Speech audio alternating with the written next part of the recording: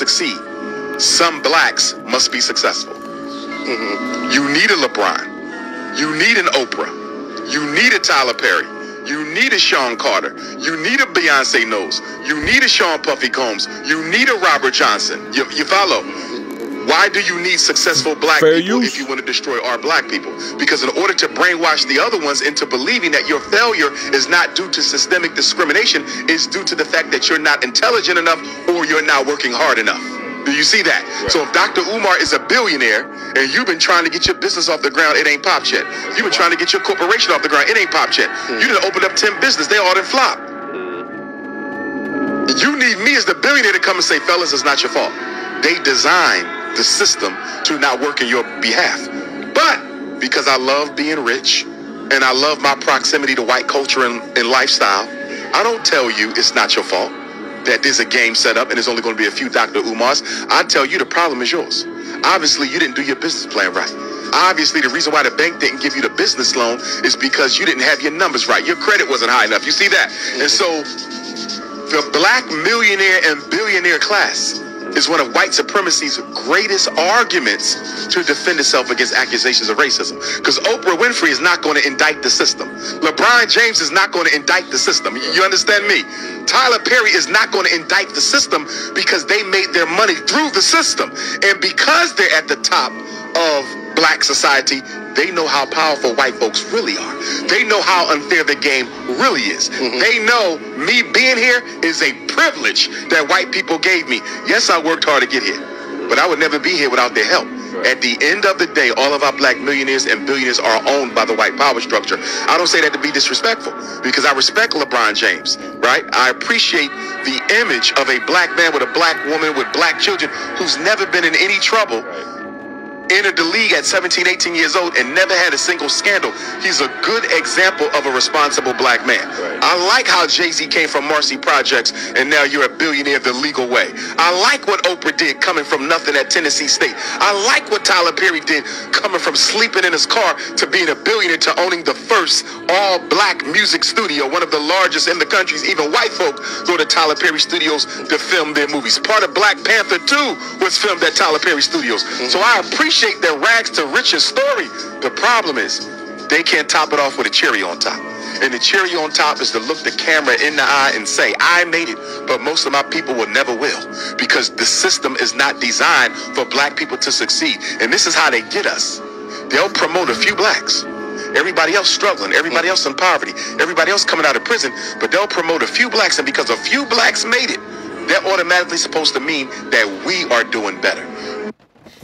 Barakatha Yahweh, Barakatha Yahweh Shai, Barakatha Yahweh, Bahashem Yahweh Shai, Bahashem Rakakwadash. The bonus to the apostles and elders, a great millstone. Peace and salutation of the Akim, pushing out the word in truth and sincerity of the hopeful elect around the globe. All right, just wanted to share that quick clip. Fair use, all right, to our friends at YouTube, all right, of Dr. Umar going in on the so-called black leaders, all right, so-called, we'll say Israelite, all right, but primarily so-called tribe of Judah. Okay, not so-called, we are the tribe of Judah, but the so-called Negroes in particular, all right, and our leaders as a whole in Israel, all right, are bad examples, okay, of what it is to go from so-called rags to riches. Yes, they are successful. Yes, they made it big, but they all had to sell their soul on a deeper level that this man is not going into here, okay?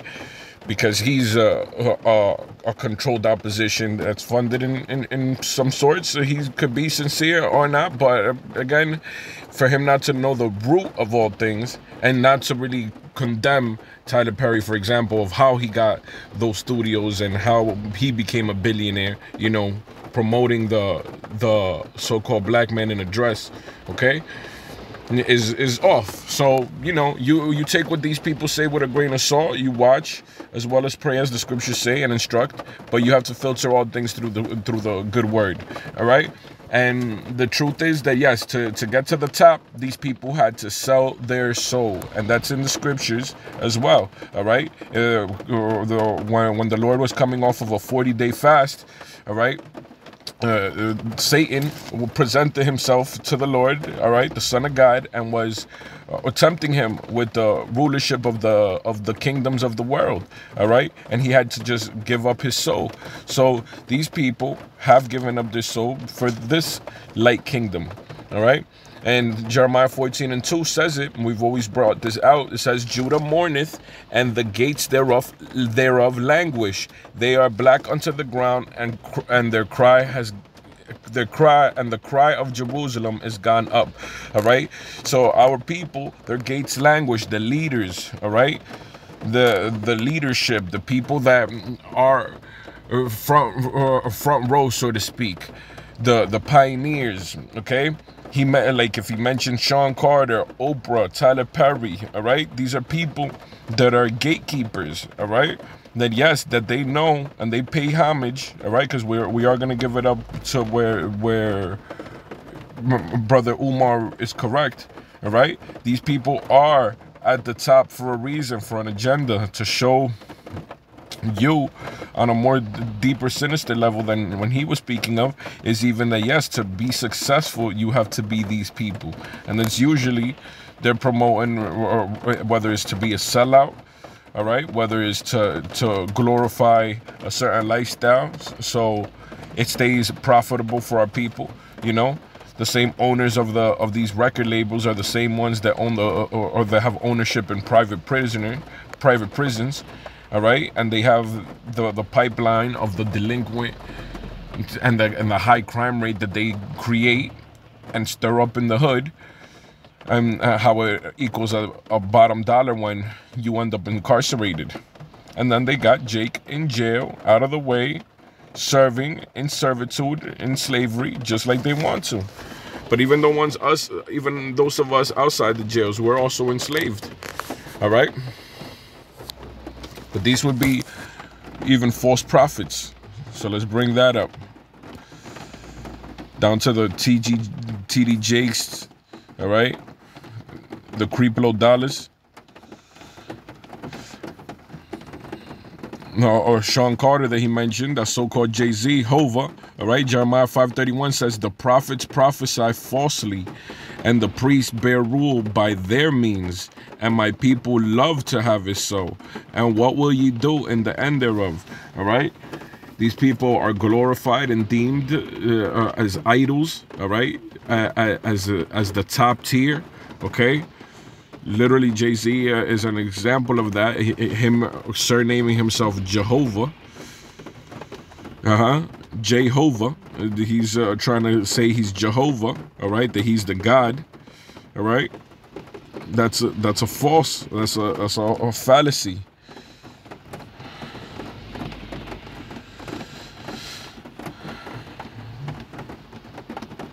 Lamentations 2:14, leaders, great spiritual leaders, like let's say TD Jakes, TD Fakes, right? Thy prophets have seen vain and foolish things. Don't we see the TD Fakes partying with P. Diddy? All right, they're all gatekeepers. That's what the deeper level of what Brother Omar's saying, which he's mentioning it, but we have to really go deep. These people are gatekeepers. These people are there for an agenda. Okay, to really turn you out. All right. Of course, it's common sense to many that they can't get to those levels, but in case you do want to get to Jay-Z level, all right, what do you have to do? That's their message. So Jake, first and foremost, thy prophets have seen vain and foolish things for thee, and they have not discovered thine iniquity to turn away thy captivity, but have seen for thee false burdens and causes of banishment. Okay? Our people have gotten destroyed trying to follow these men. There's murders in the inner cities, all right? Trying to be so-called NLE Chopper or Lil Wayne. Tied in your face. Matthew 7:15, beware of false prophets, which come to you in sheep's clothing, but inwardly they are ravening wolves. Okay? It's all false. These false leaders, all right? These false pastors, these false idols. The idols are going to be destroyed.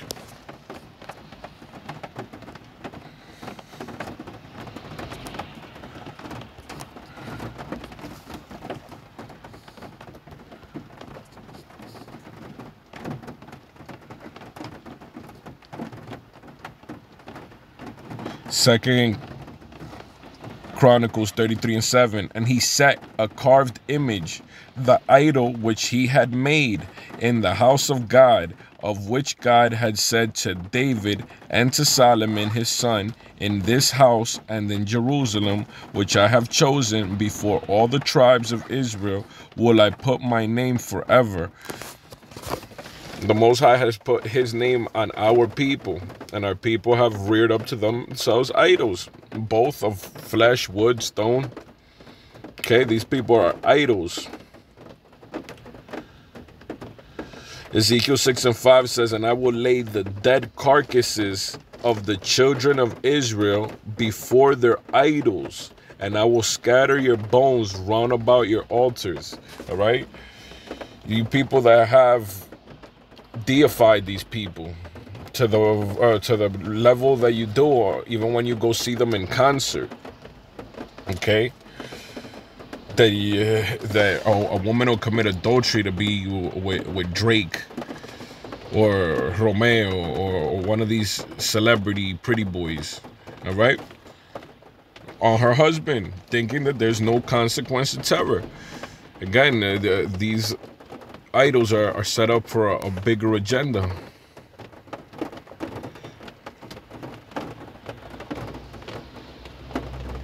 Ezekiel 14:4 says, therefore speak unto them and say unto them, thus saith the Lord God, every man of the house of Israel that setteth up his idols in his heart, and putteth the stumbling block of his iniquity before his face, and cometh to the prophet, I, the Lord, will answer him that come according to the multitude of his idols. Your idols will get you death. That's in the law, statutes, and commandments. Read the law. Ezekiel 14:5, that I may take the house of Israel in their own heart, because they are all estranged from me through their idols. All right? So, for not obeying the Most High, all right, for obeying man rather than the Most High, you know, the Most High is going to have you estranged, all right? You following these demonic celebrities and these Satanists. See, because Dr. Umar went on to still praise them, okay? But we have to go deeper through the scriptures. No, these men are nothing to praise, all right? And they've gotten their riches through ill-gotten gain many times, all right? Because they're aware of the agenda. They're not going to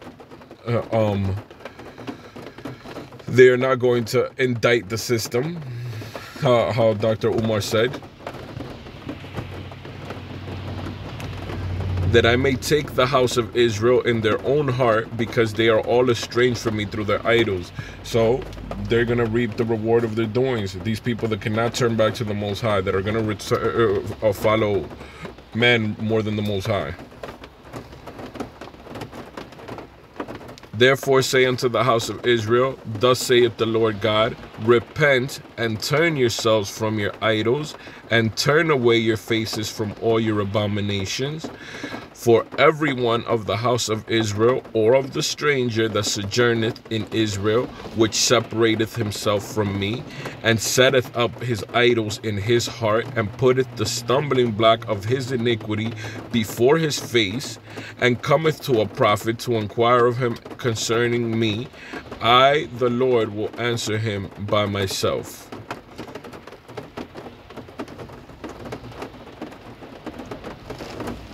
Most High is going to answer with destruction and death to our people. All right?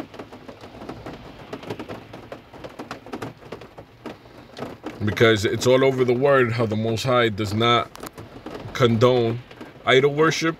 He does not condone the following of other gods. All right? He does not condone you siding with the world and these damn so-called celebrities as your leaders. All right? So with that, I'm not going to make this too long. I think we made the point, and hopefully it was edifying to the brothers and the sisters, the few sisters out there that also follow, listen, and learn. All right? So with that, I'll say all praises to Yahweh, Bahashem Yahushai, Bahashem Rakakwadash. Shalom.